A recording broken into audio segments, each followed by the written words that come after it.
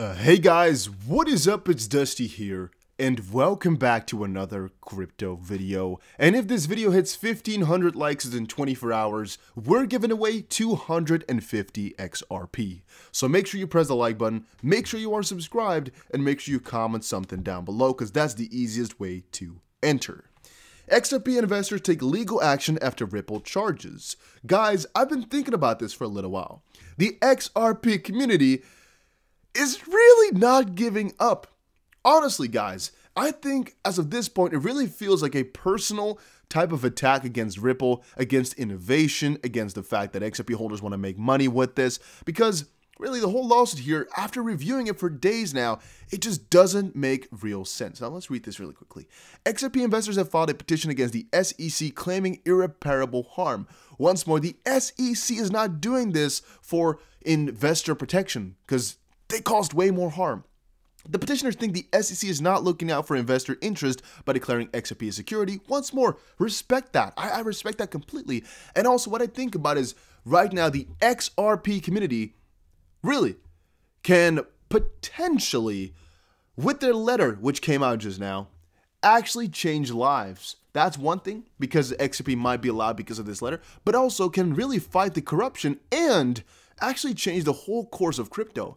And it's only this morning since I thought about that. I was like, man, these guys with their single letter could actually have so much done if it's been given some attention. Even if it doesn't get any attention from the SEC themselves, at least if we keep sharing this, if we keep talking about this, the public will know. And all the people that have invested in XRP or in crypto whatsoever or thinking about it might look at it and be like, hey, what is the SEC doing? Hopefully pretty soon here it gets some real media attention that the SEC is being sued, because they've gotten sued so many times before.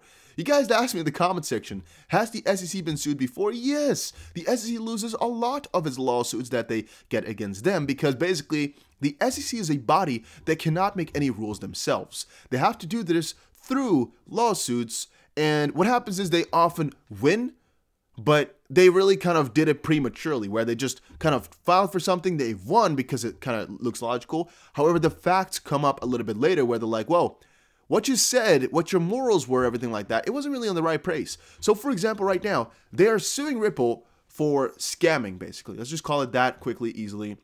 1.3 billion.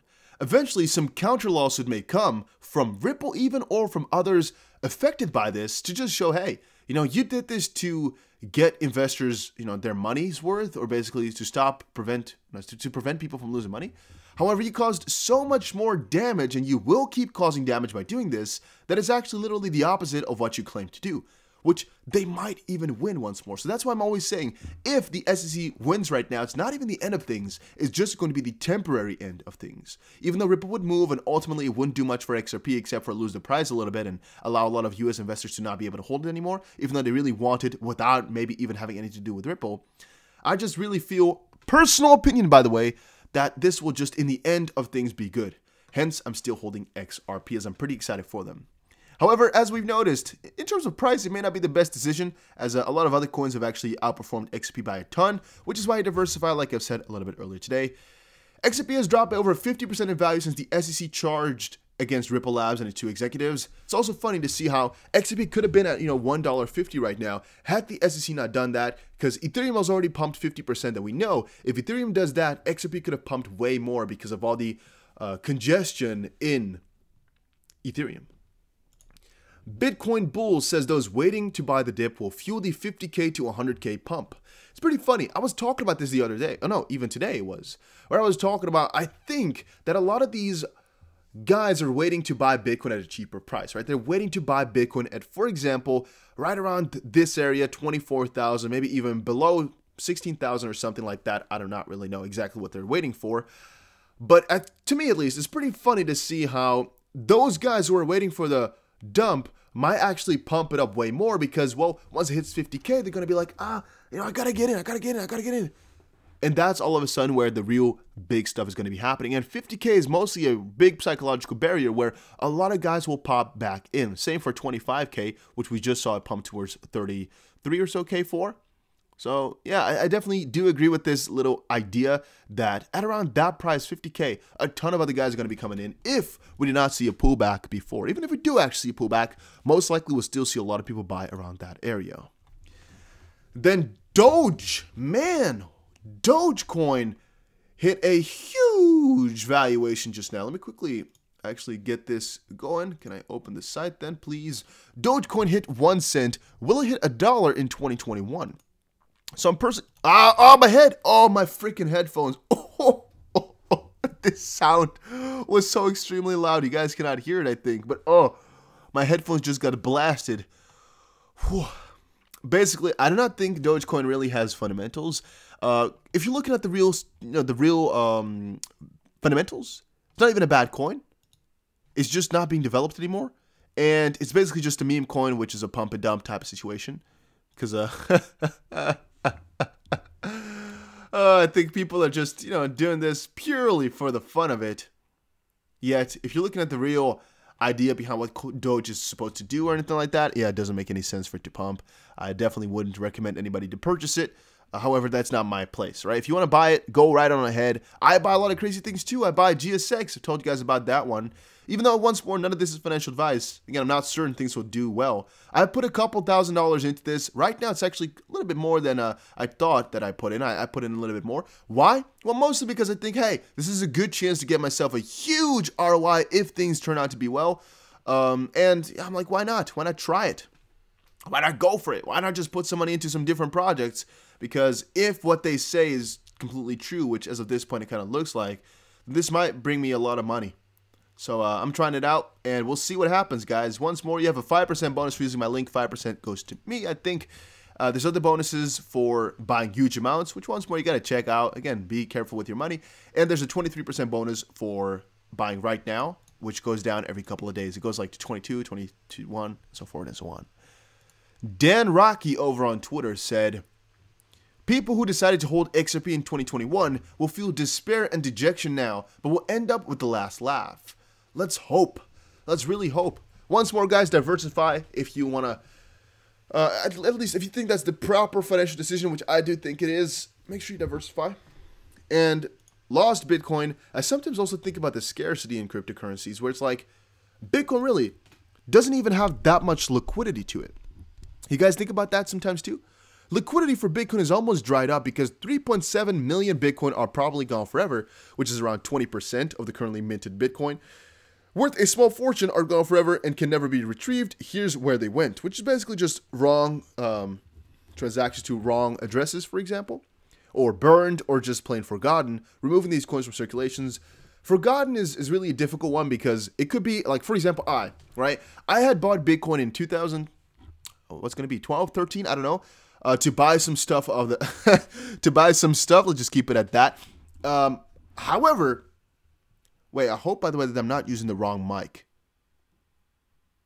Ooh, I actually got to check that a little bit later because I have a headset mic and I hope I'm using the right, let me test.